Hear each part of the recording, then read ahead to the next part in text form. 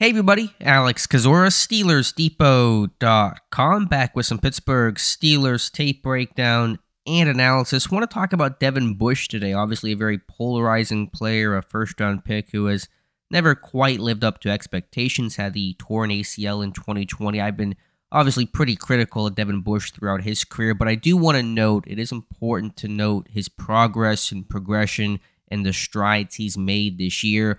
Is that to the point where he's going to be somebody that'll be in Pittsburgh for a long time or even next year? That's certainly pretty debatable, but I just want to at least in a moment, in a couple of clips, show Bush's improvement and why he has been a lot better this year than last year and frankly probably any point of his career.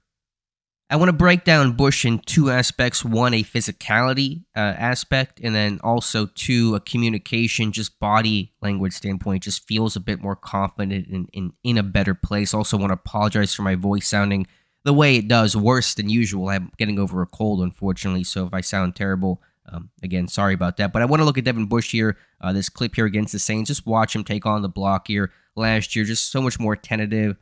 Wasn't playing downhill, trying to go around blocks instead of through blocks and attacking blocks. But watch him take the center here, shock him back. Doesn't impact the play in the sense of him making the tackle or things like that. But you're seeing Bush do things and play downhill and read things quicker. And you did not see that play last year. I think really the only time you saw maybe something similar to that was in 2020 prior to his ACL tear, 5 games into the year. But even then, to this level, just seeing Bush play with heavy hands like that, a violent punch, that did not occur, certainly not last year, and probably really no point of his career. So just to see that as a baseline level is really encouraging. Rest of these clips will come from Sunday's loss to the Bengals, and here is Devin Bush, number 55, and just watch him take on the center again. Center's going to pull across, and you just see the physicality, the violence on contact here, and this time he does make the play, does make the tackle on the back, P. Ryan, and that is shocking that center back, who's a good center. Tate Karras is a good player. The Bengals have done well to add and try to improve their offensive line, and you see Bush read this one play inside out, a big pop there on the center, knocking Karras to the ground, a reverse pancake. We'll look at it from the aerial view. There's Devin Bush right there. Watch the center coming across, Bush inside out, and then boom, right there, just a big shot on Karras, and then has the presence of mind to make the tackle on P. Ryan. And Bush knows that too. You see him get up and point a little bit to Karras, like, hey, look what I just did there. Again, plays you would not see him make in the past. But there's Bush saying, hey, you guys see that lineman on the ground? Yeah, that was me. And again, physicality, taking on blocks, playing downhill, playing inside out, finding the back, making the tackle. Bush has been a really good tackler, even throughout his whole career, but certainly this year, his missed tackle rate is one of the best on the team at about 3%. So really a good combination of aspects of Bush's play on display on this rep.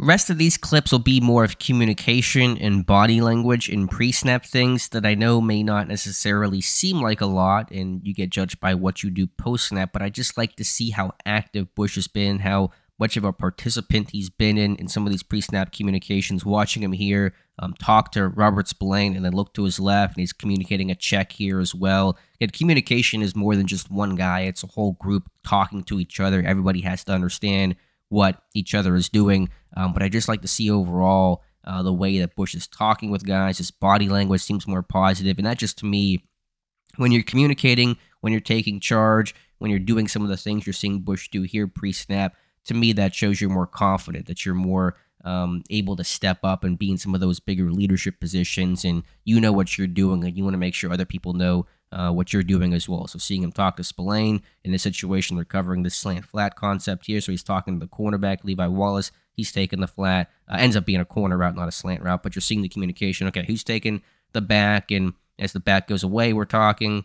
As the back ends up, or as the tight end comes across, they're talking as well. And so you see Bush respond to the motion here. He's talking to Spillane. Mixon comes across. Okay, now I'm going to talk to the corner because the back's away, so I'm not responsible for the tight end, or whatever exactly they're discussing here. I just like to see that overall from Devin Bush. His communication skills, to me, in terms of what I can visibly see, are pretty impressive. And again, a big step up from last year. Another example of that later in the game, watch the back shift across here, and Devin Bush, calling off or whatever the signal was. Now they're playing some games here with the motion here, but again, the principle is less about what exactly the checks are, but you see Bush, active participant as that back motions away, communicating with the rest of his defense. The one taking a lot of charge here. And again, communication is an 11-man job. It's not just about Devin Bush communicating, but you're seeing him be a lot more vocal, it looks like. I'm sure he's audibly talking as opposed to him obviously using hand signals as well. And I just like to see that overall from Devin Bush, to see his responsibility on the back on this play. As the back's assignment shifts, so does Bush's communication. Obviously a bad outcome here. Levi Wallace a bad rep here on Trenton Irwin, of all people, to have a really big game. But putting that aside, Devin Bush seeing that positivity overall. Last example, and a really good one for Devin Bush, and he might be anticipating some of the motion here. Oftentimes when these tight ends, they line up off ball like this, you can, based on tape study, know that sometimes these guys are going to motion across, and maybe he's timing it up right as Joe Burrow signals that. It's a little hard to tell, but you're seeing Bush talk to Miles Jack here before this tight end really even gets moving, that, hey, this tight end's coming across, we're going to shift our front. We're going to shift here to this over front. We're just going to shift the line down a gap and put TJ Watt off ball into the A gap here. But you're seeing Bush communicate with Miles Jack. I like seeing him anticipate, maybe kind of keying some of that off-ball motion there based off a film study that, hey, that tight end's going to come across when they're in a certain set and certain look. It happens right as, maybe even right before Joe Burrow motions him. So you're seeing him, I think, almost anticipate what's going to happen, communicate that, and then make sure everybody is assignment sound, and he ends up kind of helping out on the tackle on this play. And so again, just like seeing the communication, like seeing the body language, he's more energetic. He looks to be more positive overall. So those are all really encouraging signs for Devin Bush. Now, are there still issues with this game? Are there still mistakes in this game? Yes, I still think processing some things post-snap have been an issue for him, including in this game. Does he still make some brain farts, to be honest with you, that really still kind of make you cringe? Sure. Is he a high-level player making a ton of impact plays? No. But putting all that aside, just focusing on the positive, focusing on the progression, I've certainly seen that from Devin Bush from a physicality perspective and just a communication perspective, a guy that's kind of really just come out of his shell a bit. I think, again, playing with more confidence. I think him just, playing better, kind of feeds itself to playing better over time, that domino, that snowball effect. And, of course, Brian Flores, I'm sure, has had a positive impact on him as well. So what does that mean for Devin Bush's future? Do I think he's going to be a Steeler in 2023? If you're asking me today, I don't. But I do want to at least be objective because I have been so critical of him, and I think rightfully so. But I think he has gotten better in a lot of key aspects, and we'll see where the rest of the season leads him and this defense. So just wanted to highlight that for you guys. Hopefully you enjoyed the video. If you did, please leave a like on this video and also subscribe to the channel. I would appreciate that. We'll have a lot of Colts coverage for you in the coming days as Pittsburgh gets ready for their Monday night game at Indianapolis. Again, thank you for watching, and we'll talk to you soon.